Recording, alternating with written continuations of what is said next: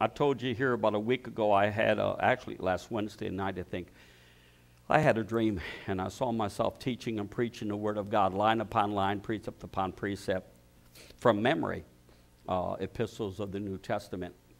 Back in 1980, I just want to give you a little bit of background for those who are also going to be watching this YouTube.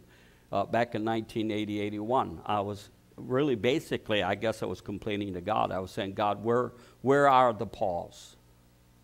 The apostles? Where are the Peters? Where are the James? Where are the Johns? Where are the Stephens? And he spoke to me. He said, they're still here. I said, Lord, what do you mean they're still here? And he said, they're in their epistles. They're in the writings of the book. So that was a declaration that the Word of God is a bag of seed. Now, last week I was talking about the divine DNA, how God created the earth. It was just nothing but mud. And when he spoke, let there be, and all of a sudden here came the grass, the trees, the flowers, the plants. Then he spoke, and here comes the animals. Every one of us, just look at each other. You came from one seed. One seed. Many seeds were released. Only one seed made it. Many seeds have been released. It says broad and wide. Many be which go in thereat, the way of death. Straight and narrow, and few there be which find it. If you are truly born again, and if you've made Christ Lord of your life, you and I are so privileged. So privileged. We are so blessed that we had hearts to receive. Man was made from dirt. God breathed into the breath of life. He became a living soul in the likeness of God, or the image of God, but not the likeness of God. Then what did God do? God gave him a bag of seeds. What did he give him? He gave him words. He did. He gave Adam words. I don't know why Adam didn't take, he took the word of taking dominion over the animals, because he caught all the animals before him, and God stood there and watched him, and he gave names to all the animals. But when the devil came, speaking through the mouth of the snake, that word wasn't in his heart. The weapon, see, the Word of God is our weapon. I am totally, completely, absolutely now convinced that this is God's DNA. He gave it to us. I'm totally convinced that it overwhelms me. I'm totally convinced this is the DNA of God. That this word will not depart out of your mouth, but you will meditate therein day and night, that you may observe to do according to all that is written therein, for then you will prosper, and then you will have good success. This is the DNA. Now, we've been corrupted by the DNA of the devil. Every soul that sins will die, and sin is the DNA of the devil, just like righteousness and holiness is the DNA of God. We were born of one seed, not many seeds, as of many. The promise in Galatians says the promise wasn't to many seeds, as when it talked about your seed would be as the stars of heaven, or your descendants. It all comes from one seed. It all comes from Christ, which is Christ. Christ is the seed that was planted into the soul of our hearts when we believed and received the truth. See, that's how this word becomes alive inside of us. It's the DNA of God. It produces the divine nature of God, the character of God, the personality of God. So since this is the bag of seeds, now really there's only one seed, that's Christ. Or you might say it this way, all the rest of this is a part of Christ, because in the beginning was the Word was with God, and the Word was God. All things were made by the Word, and without the Word was nothing made that was made. Listen, we cannot be any more than what the Word of God is real to us in our lives. I'm not talking about being born again and again. I'm talking about our walk of faith. Faith comes by the Word of God. That's one way. By the acknowledging of every, I've got a book back there that talks about how faith comes 28 ways. But I'm really having a revelation. I'm really having a quickening of realizing this is God's divine DNA that he has given to us to cause us to become exactly like him. What does it say in the book of Peter? It says, by exceeding great and precious promises, that by these ye might be partakers of the divine nature, having escaped the corruption that is in the world through lust. Wow, it's the Word of God, people. So really, the most difficult thing there is as believers, the most difficult thing there will be is not praying, not going to church, not even paying tithe. The most difficult thing will be for you to hide God's word in your heart. Because the enemy, he knows that's the only thing that can stop him. I'm going to say again, the only thing that can stop him is the word of God. Now what's amazing, as you put the word of God within your heart and it becomes alive to you, all of that power, all of that authority, all of that creativity, get a hold of this now, is not released in quoting scriptures. That reality is released by the name of Jesus.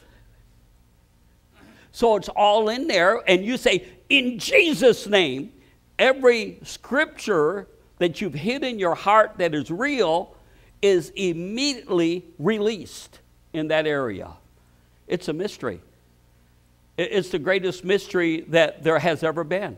That God said, when God said, let there be life, he didn't name every bit of life there was.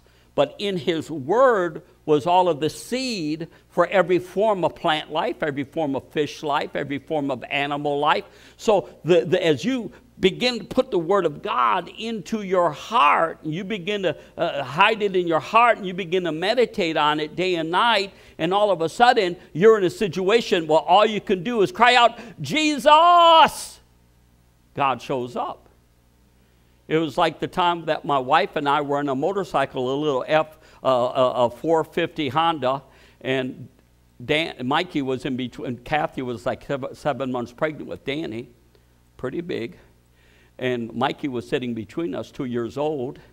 And we were coming back from doing visitations in Chambersburg, coming down 997. And I knew there was a shortcut, and the sun was in my eyes. And I saw the shortcut, and I turned off, and it turned out it wasn't the shortcut.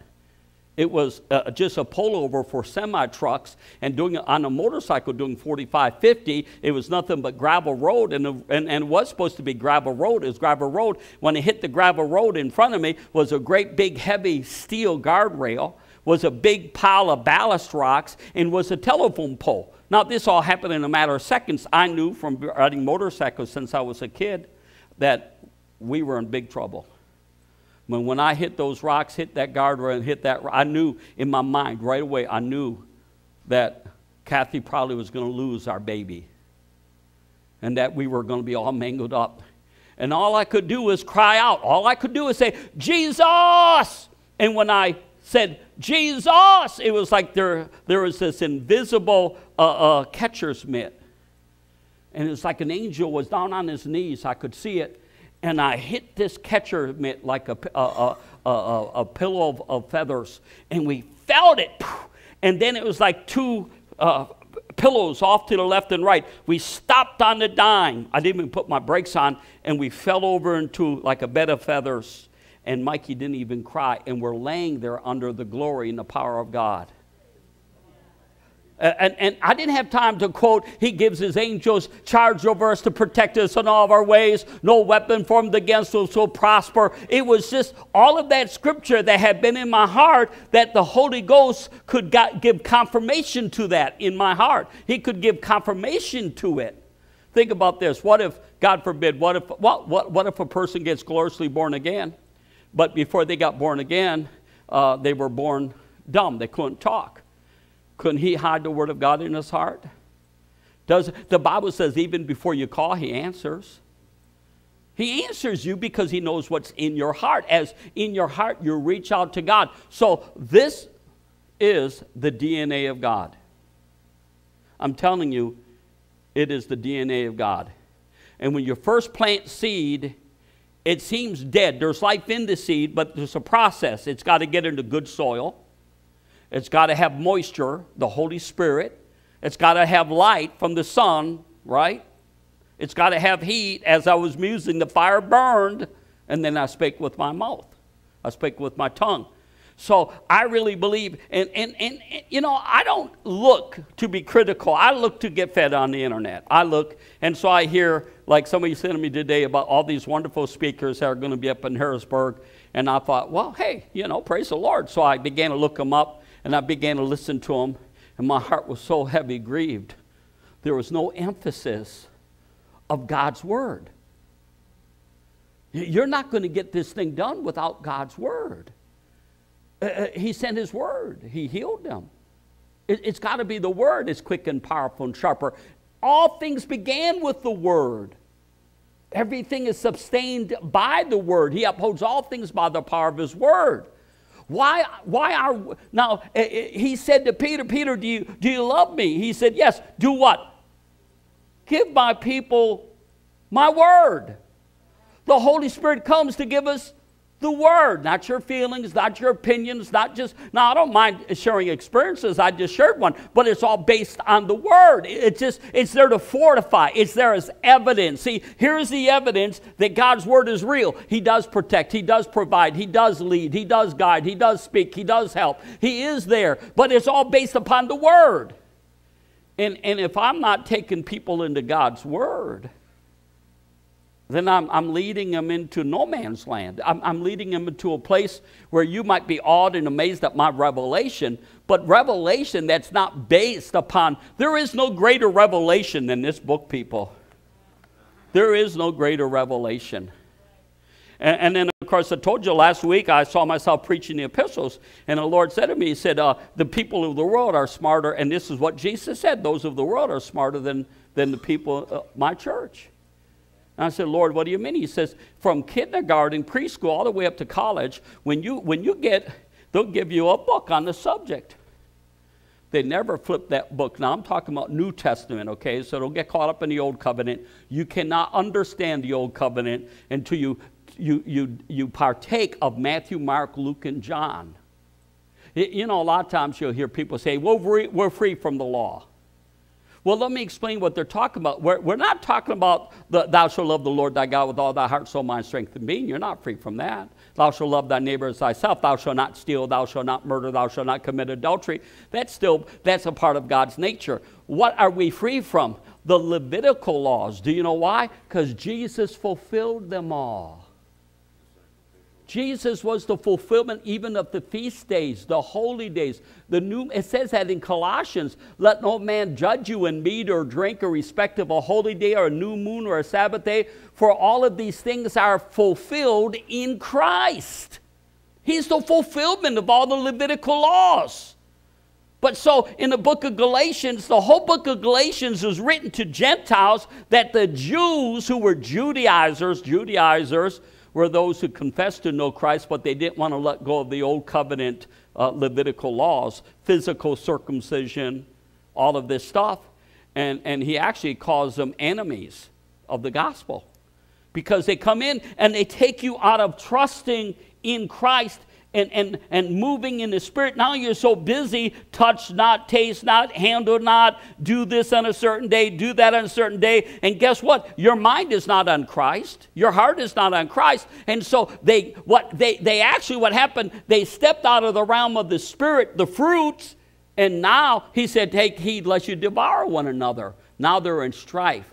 They're fighting over what day is the right Sabbath and what kind of food they should eat and how they should dress and what's the length of their hair. I mean, just on and on. See how the devil works. But that's why we have Matthew, Mark, Luke, and John. I was trying to tell you the difference. They said, no man ever spoke like this man. Do you know why? Because all the Pharisees, they were teaching, touch not, taste not, handle not, worship days, feast days, new moon days, sacrifices, plus they added 300 more laws on top of it all. You know what? Jesus didn't teach any of that. He didn't teach none of that. They said, wow, we've never heard this stuff before. What are you teaching? He says, I'm teaching you the mysteries of the kingdom. I'm showing you how things that have been hid before the foundation of the world, that angels themselves wanted to look into. He said, now I'm telling it to you, those who have ears to hear. Not everybody has ears to hear. Hearts to receive. And he began to share the mystery. So every epistle, I'm telling you, every epistle needs to be looked at and read from beginning to end. Beginning to end. So as you first, I've always encouraged, especially new believers, Matthew, Mark, Luke, and John. And start with Matthew. See, the Lord just showed me that. You know, I've always emphasized the 4 Gospels because that's how I got born again. When I first got born again, I began to just, but I didn't know where to begin. I had a little military green Bible that was basically New Testament. I think it had Psalms and Proverbs, and I would just devour New Testament, Matthew, Mark, Luke, and John. And then we told people through the years, hey, you need to study the Gospel of John if you're just got saved. And the Lord corrected me. He said, son, no, they should have started in the Gospel of Matthew because John is deep waters. They're not ready for deep waters. They have no idea. Eat my flesh, drink my blood, abide in me, my word abides in you. Hey, that you understand, that gets close to the very end of the book of James, chapter 17. And then, of course, he's betrayed, he's crucified, he's resurrected. That is meat. The Gospel of John is meat, and it just gets thicker and heavier, more powerful. But you got to build up to it. Your education, your spiritual education would not be solid and stable and deep if you don't build up Matthew, Mark, Luke, and John. And then you get into the epistles. Ephesians, that was written to the church in Ephesus, and Galatians to the Galatian church that Paul started, and the Corinthians, and the Roman church, and Colossians. Now, them books are not really in order in the sense that Matthew, Mark, Luke, and John, they were written to the churches. That's what they were written to. And James, now Peter, he relates with James, and as we look in the book of James tonight, line upon line, precept upon precept, we're going to work our way through it. We're not going to get very far tonight because it's so deep. Every epistle, so I could spend a month teaching on Ephesians chapter 1 alone. Oh, there's so much meat, so much revelation, so much revealing of God's purpose. But James was the brother of Jesus, and but when he begins in James chapter 1, he said, James, a servant of God. So the very first thing he emphasizes is servanthood. Now, as we look at the book of James, you got to kind of back up. So what I want to do is I just want to mention some of the words, and you know these words are in the book of James. The word patience is in the book of James twice. Now, there's 5 chapters in the book of James. They're very brief, but they're very powerful. And in the original Greek, there was no chapters. It was just one letter, like a love letter written. So, now, how do we know it's about Jesus? Because he says, James, the servant of God and of the Lord Jesus Christ. So right away, we know it's written to believers. And these believers were scattered because of persecution. And matter of fact, Peter said that to the 12 tribes. And Peter talks about this because persecution came to the early church. And the early church did what the Bible said to do. If they reject you in this city, go to the next. That's what Jesus said. Jesus said, don't stay there and let them kill you. He said, matter of fact, dust the feet off.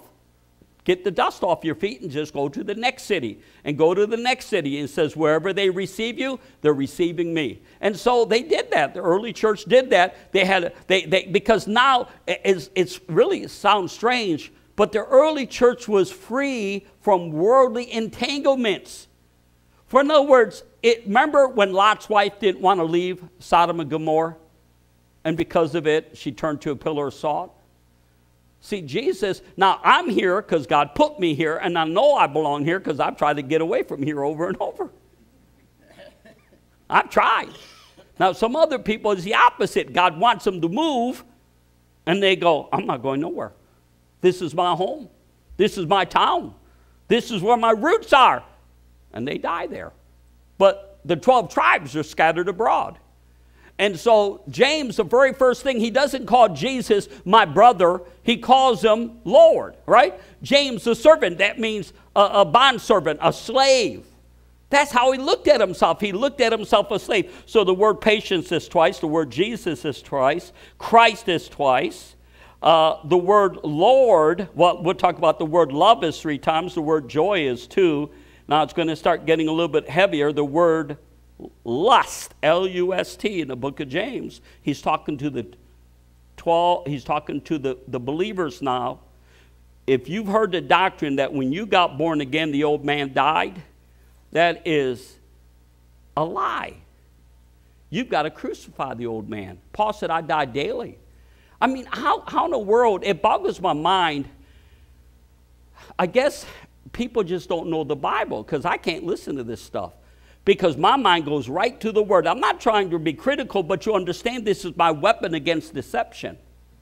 The greatest enemy of the body of Christ, other than demonic powers, is the twisting of the Bible. Twisting of truth. So people, when I know a friend of mine, I used to support him, I won't no more. He got into this doctrine that, sin isn't in your flesh. Excuse me? It's not in my flesh. Then how come I've got to crucify it? How come I got to mortify it? How come I got to deny it? How come I got to say no to it? How come I got to come against it? It's all through the New Testament. So the word lust is 6 times. That's desires of the flesh are against the will of God. The word sin is 7 times in 5 chapters. The word faith is 11 times. The word work is 15 times. The word Lord is 13 times. And the word God is 13 times. So one thing you can do is what we call the exegesis it's not J-E-S, it's G-E-S-I-S. What an exegesis of a manuscript, that means like if you're going to do an exegesis, and this is what they teach in Bible college and stuff, like if I'm going to do an exegesis of Ephesians or Galatians, that means I'm going to do an overall picture of it, and I'm going to try to, it means to lead out of. That's actually what the word means. It means to lead out of what? Lead out of darkness into light. You're looking at it and you're studying the whole context in order to find, like when you sign a contract, if you end up in court, they will exegesis them documents and see exactly what is it that you signed and what you agreed to. This is our covenant, people. We should know what's in it. And there's such a blatant ignorance today of the scriptures, and there really shouldn't be. You know why? Because we all have them. We all have a Bible. And if you'll ask the Holy Spirit to teach you, it's not the understanding of your mind. You ask the Lord. I've asked the Lord ever since I've been saved. Lord, show me what this means. Not leaning to the understanding of your mind, but knowing that God will quicken it to your heart, because the natural mind cannot understand the things of God because it's spirit and spiritually discerned. So he says, James, a servant of God. I'm a slave of God and of the Lord Jesus Christ. So he brings himself underneath the lordship of Christ. He says, why do you call me Lord, Lord, and do not the things I say? And you'll see this throughout the book of James, where he emphasizes this submitting to God, this surrendering to God, this yielding to God, this giving yourself to God. He'll show you this. And actually at the very last chapter, he says, if any of you do err from the truth, and one convert him, let him know that he that converteth the sinner from the error of his way, so save a soul from death, and shall hide a multitude of sins. He's not talking about a quote-unquote unborn-again person. He's talking about a born-again person who went astray because of wrong doctrines, and he has to repent, and then he'll be forgiven. Isn't that amazing? You can't be born again, but you can be converted over and over. You can fall down and get back up. So it said, James, the servant of God and Lord Jesus Christ. And then he's to the 12 tribes. 12. That's the seed of Abraham, Isaac, and Jacob. 12. The believers, the people who got born again. You know, on the day of Pentecost, all of the seed of Abraham, the devout men were in Jerusalem for the day of Pentecost. 3,000 got born again, 5,000 got born again, got filled with the Holy Ghost. Persecution comes, of course, and they begin to scatter. Because they were all staying in Jerusalem, man. That's where the glory of God is. That's where the revival is. But persecution comes because of the Word. Realize that when you begin to hide God's Word in your heart, and you begin to see God's Word as the DNA of God, and you begin to cherish it, God looks for those who tremble at the Word. Did you know that? That's what it says. God's looking for those who will stand in awe of the Scriptures. We don't worship the Scriptures, but we recognize that this is what God's given to us in order to bring us into oneness with Him. You can't come into oneness with God without the Scriptures. You can't. You can't. That's why the devil's got to keep you away from it. I'm telling you, you ought to read the Word of God whether your mind agrees with it or not. You ought to tell yourself, Father, whatever the Word says. That's what I did as a 19-year-old kid. I was never taught Bible. I said this. I said, God, whatever this says, I'm going to believe it. I'm going to believe it. And that's how I got baptized in the Holy Ghost. I said, well, they spoke in tongues. I never heard anybody speak in tongues. Never been around Pentecostal people. I said, oh, the Holy Ghost is going to make me a witness. Holy Ghost, come in me. And the Holy Ghost came. Out of my belly came a new language. Started speaking in tongues, and my speech impediment was gone, and I've never shut up, right? Okay. Except when my time is up. To the 12 tribes scattered abroad, greetings. So now they're being scattered because of persecution. My brethren, he said, count it all joy. Count it what? Consider it joy. Consider it. Count it all joy. Why? When you fall into diverse temptations. Now, these diverse temptations, it's not really, even though we could say temptations could be persecution, because when people are under persecution, they're willing to compromise to save their life. But really, the temptations we're talking about here is the enemy. He's going to be messing with your flesh, trying to get you out of the will of God, get you out of the will of God. Why? Because when you're out of the will of God, you're taken captive by him at his will. He takes captive of you. Jesus said, the prince of this world comes. He can find nothing in me. Now, can you imagine? Now, we're not hardly just 2 scriptures into the book of James. It's packed full of truth that will cause you to live victorious in this life, that the Holy Spirit will use. All scriptures given by inspiration of God, and it's profitable for doctrine, for reproof, for correction, for instruction in righteousness, that the man of God may be perfect, thoroughly furnished unto all good works. Scripture, the Word of God. Thank God we have it. There's countries in the world, they don't have it.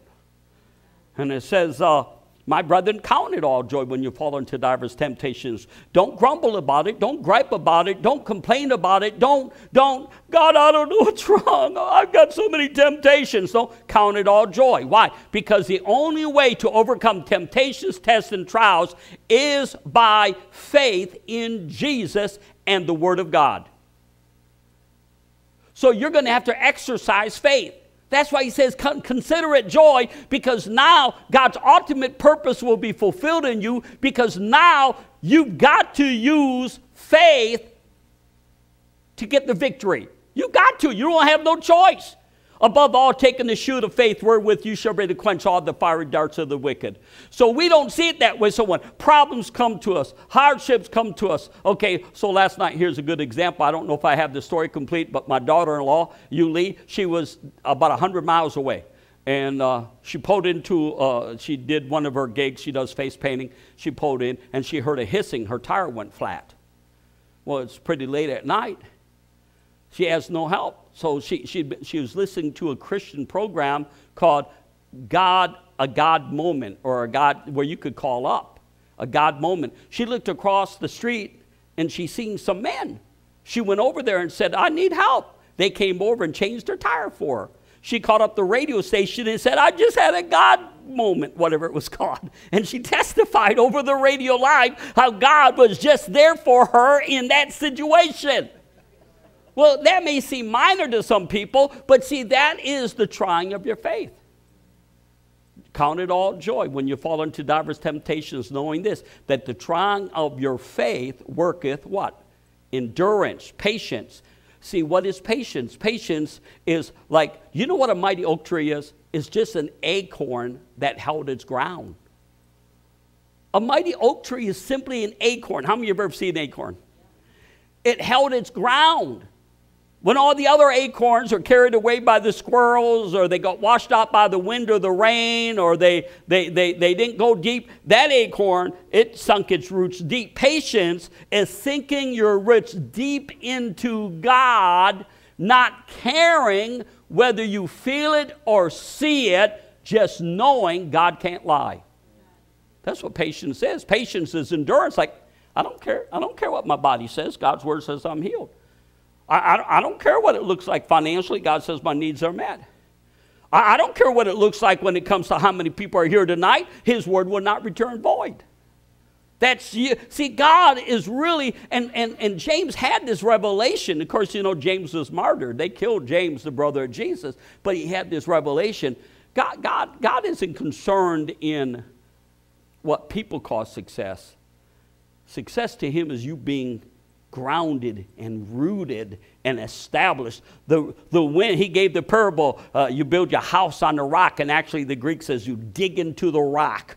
You know how hard it is to dig into a rock? They didn't have dynamite in those days. They didn't have jackhammers. They had a hammer and a chisel, busted their hands, and they would bust. Some of them old castles, I've seen them in Europe. They build them on sheer rocks, and they have been there longer than when Jesus came to the earth. And they're still standing to this day. I mean, we got buildings in America that are only a couple hundred years old. I mean, in Great Britain, I went to castles that have been there for over 2,000 years. They built them on a rock. And that's what he's talking about, building your life upon the rock, Christ Jesus. And it says, knowing this, that your trying of your faith work with patience, but let patience have her perfect work, that you may be perfect and entire, wanting nothing. What do you mean? Wanting nothing. See, David had this kind of reality. The Lord is my shepherd, I shall not want. It begins, Psalms, the Lord is my shepherd, I shall not want. You know, Paul said, I've learned how to be full and I've learned how to be hungry. I've learned how to abound and I've learned to suffer need. I can do all things. He said, the circumstances, I'm still the same person. I'm still the same person no matter what. I'm not moved by it. It is what it is. If I'm in jail, I'm praising God. At midnight, they were praising God. You know what that was? That was patience being exercised. Endurance. Paul and Silas in prison, praying at midnight. And they were crying, oh God, how come we're in here? No, they know who Christ is. They know that it don't matter. In the body or out of the body, it don't matter to me.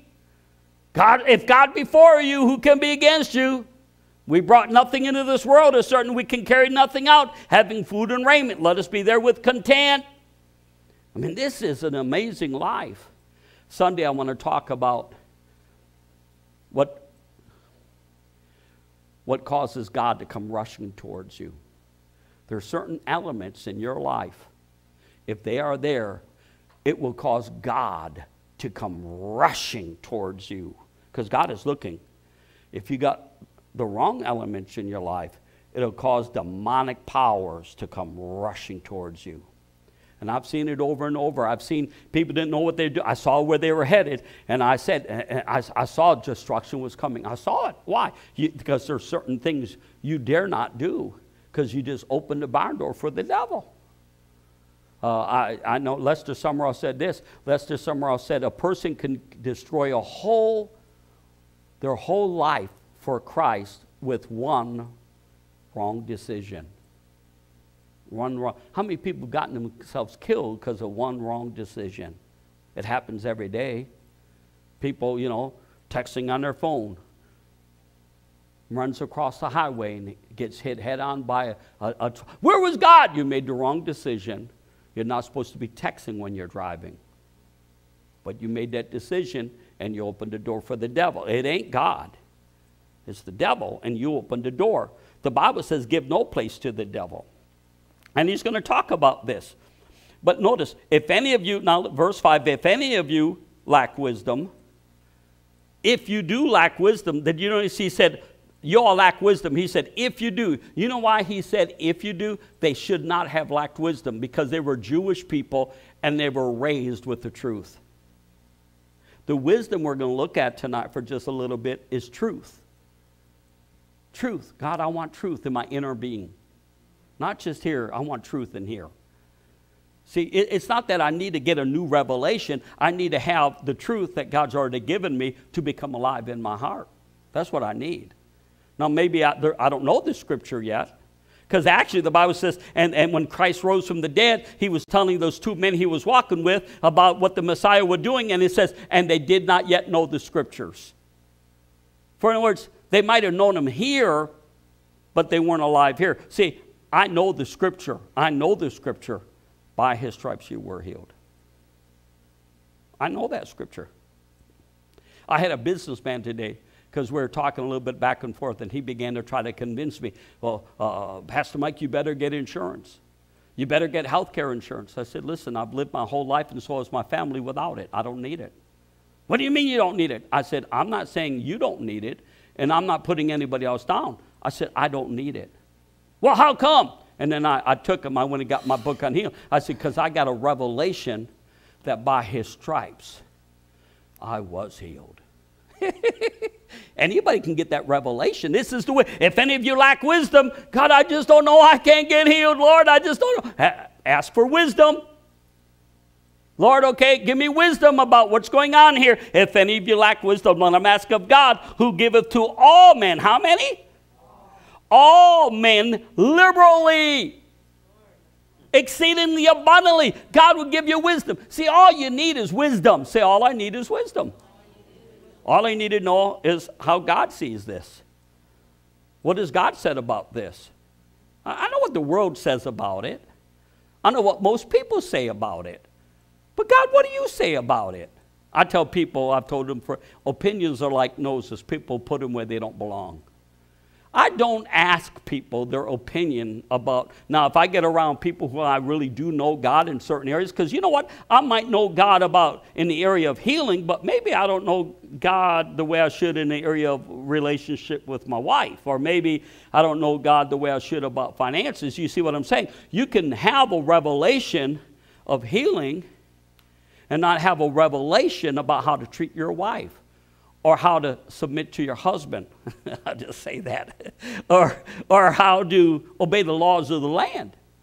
I had a friend of mine, he went on a crusade because based upon the Constitution of America, and he had like 7 kids and a nice farm, and he refused to pay taxes anymore, right?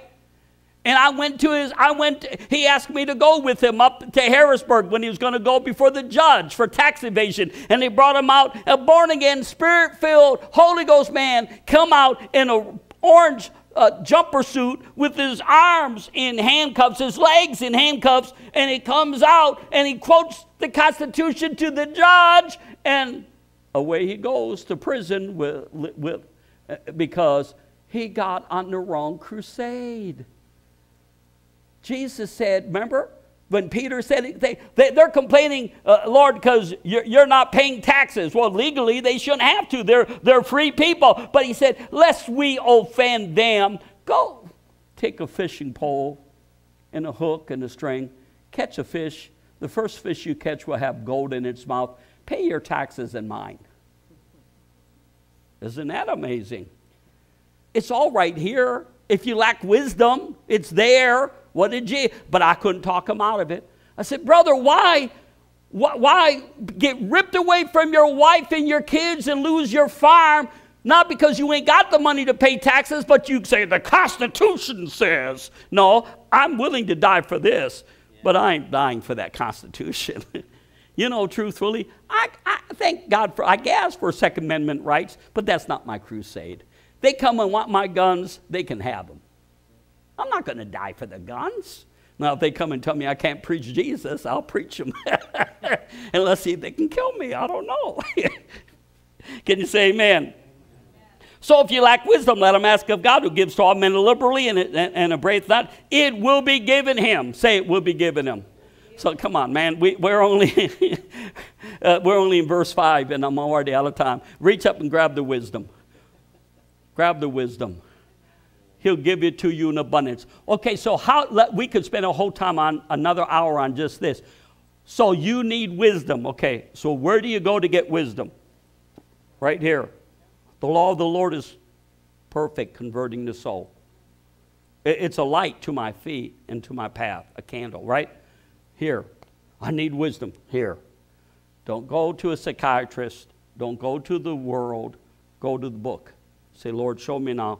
So don't try to force it in. You don't push a square peg into a round hole.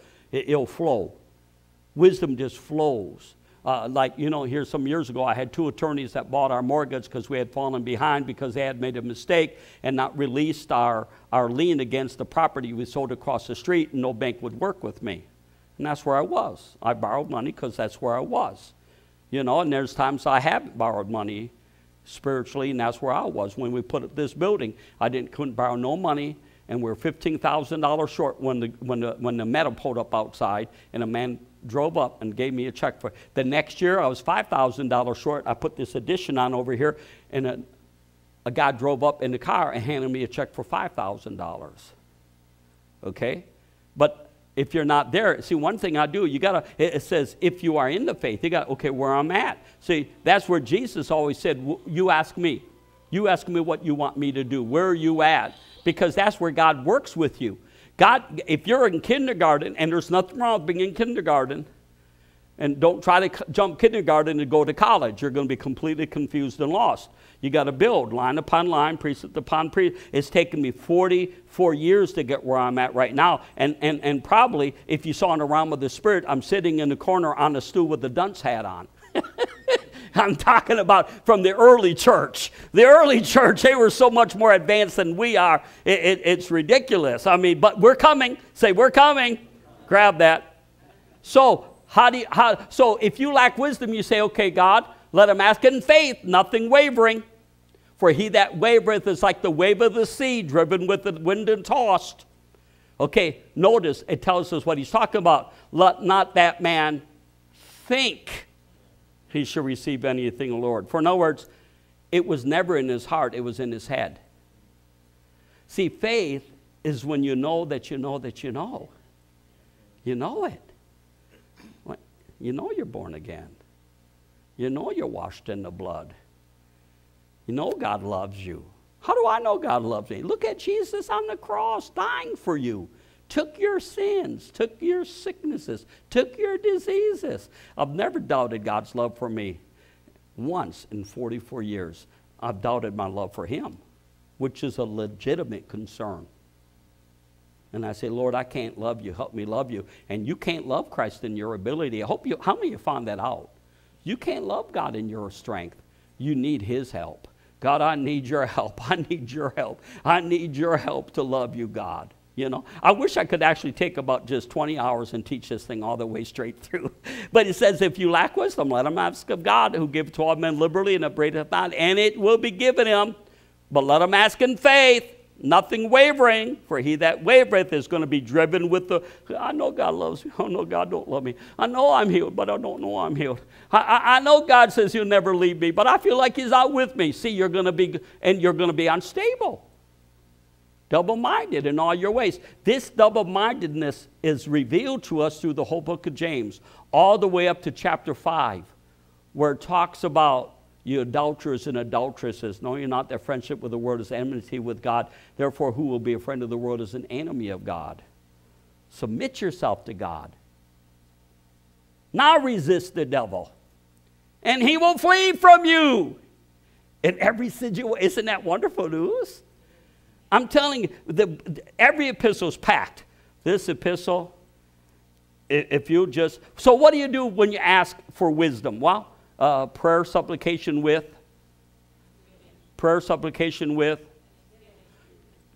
That's, you got to jump into thanksgiving.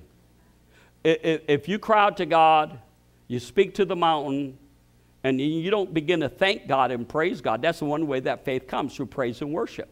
Faith will come as you praise him and you worship him. Think about this. Because if you're not praising God and worshiping God, you're most likely praising and worshiping the problem. Most likely. Let no corrupt communication come out of your mouth, but that which is good to the use of edifying, that it may minister grace to the hearers. And grieve not the Holy Spirit of God, whereby you are sealed unto the day of redemption.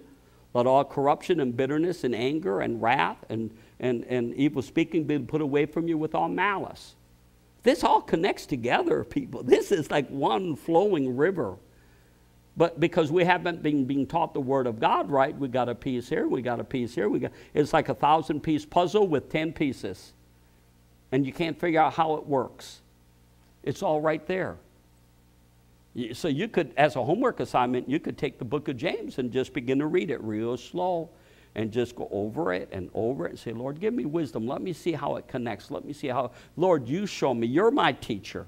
You're my wisdom. God is our wisdom, our righteousness, and our sanctification. So we're going to close here, but I want to go just a little bit deeper. A double-minded man is unstable in what? That means you ain't going to be consistent. God is a rewarder of them who diligently seek Him. You're going to be up one minute, down the next. You're going to be faithful a minute, unfaithful next. You're going to be a giver and then not a giver. You're going to pray and then you're not going to pray. You're going to read your Bible and then you're not going to read your Bible. You're just going to be double-minded, and it's really your choice. It's really because here's the wisdom. I just don't understand. Here's the wisdom. Here's the wisdom. It's right there. Be ye doers. That's why it says in James, be ye doers of the word and not hearers only, deceiving your own self. Who are you deceiving? Yourself. The devil ain't even, you're deceiving yourself. I just don't know. No, just begin to do the word. Well, I just don't feel. It's not about feelings. It's about faith. It has nothing to do with feelings. Do you feel saved all the time, Pastor Mike? No. Do you feel healed? No. Do you feel like God loves you? Do I feel God loves me? No. Do I feel like I'm going to make it to heaven all the time? No. But I learned a long time ago, feelings are fickles. They're fickle. They're not fickles. They're pickles. No, I don't. Who cares how I feel? Who cares? He loves me. He can't lie. God is not a man that he should lie. Call unto me, and I will answer you and show you great and mighty things. People don't have faith that God will answer them, so they don't pray. Well, God said, I can't lie. Said, if some don't believe, it doesn't change me. I abide faithful. Aren't you glad that God's not double-minded? He's the Father of lights. No vermin is neither shall of turning.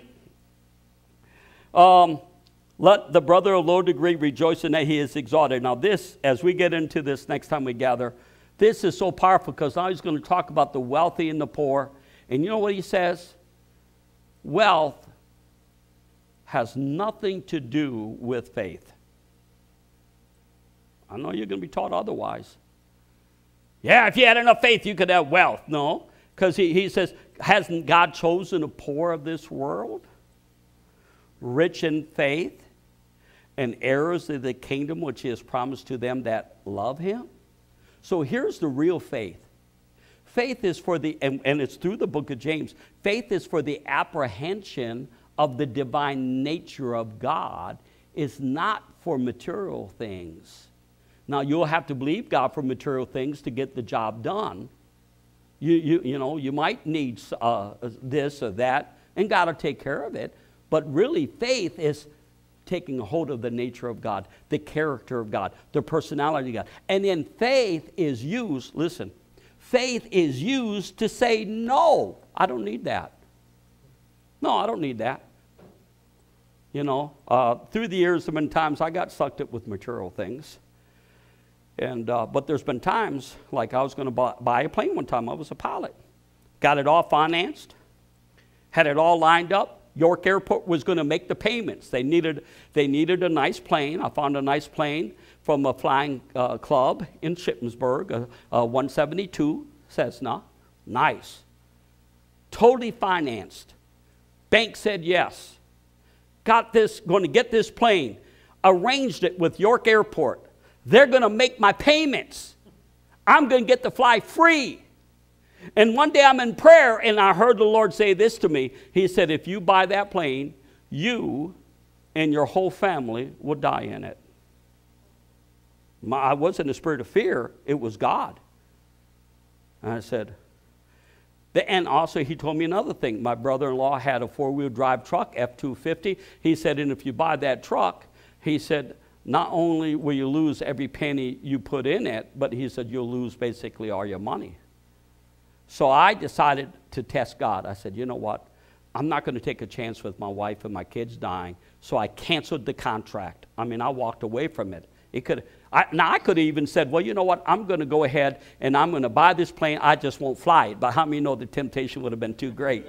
I would have flew it. So I didn't get the plane, so I went to buy this truck from my brother-in-law, Bill Schooley. He told me, he said, Mike, you don't want this truck.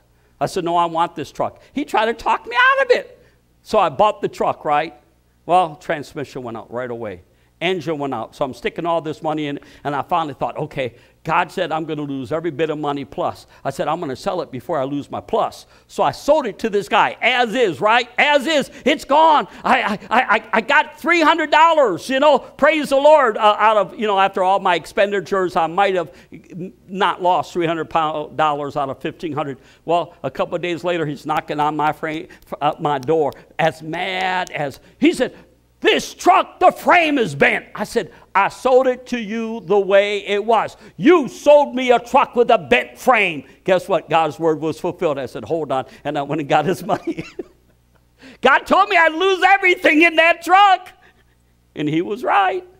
And another time, a woman came to me, a widow lady, and offered me her brother was going to go to prison. He had a real nice big yacht down in the Baltimore Harbor. Pastor Mike, I'm going to give you my yacht. I don't want it. Here's the title. And the Lord said, don't you take that yacht.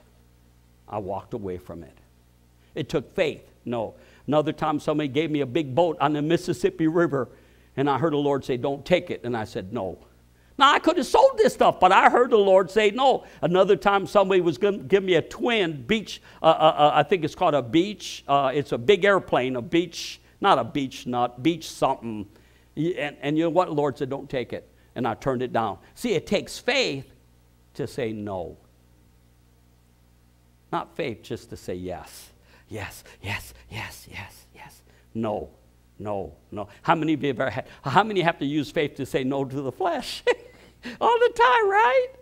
How many times have you ever said no to something that looked really good because in your heart you knew God is saying no? Did you get something tonight? Well, Father, I thank you that the teaching and the preaching and the proclaiming of the word that's gone forth tonight, though we didn't get very far, there is full of truth. And I thank you that word will not return void. In Jesus' name, amen.